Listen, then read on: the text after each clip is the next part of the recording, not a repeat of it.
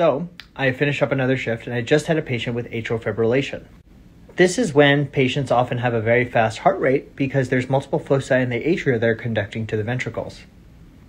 When patients have atrial fibrillation, you always want to think about what is the trigger for it, and I have a perfect mnemonic for all of you called PIRATES.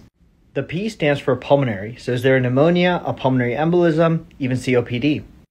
The I stands for ischemia. Could this patient be having ACS, acute coronary syndrome, or even underlying heart disease?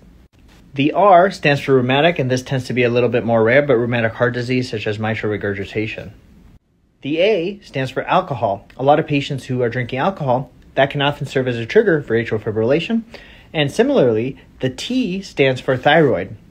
And last but not least, the E stands for electrolytes. Always check your magnesium and potassium. Make sure they're above 2 and 4 respectively. And the S stands for sepsis. Could this patient have an infection?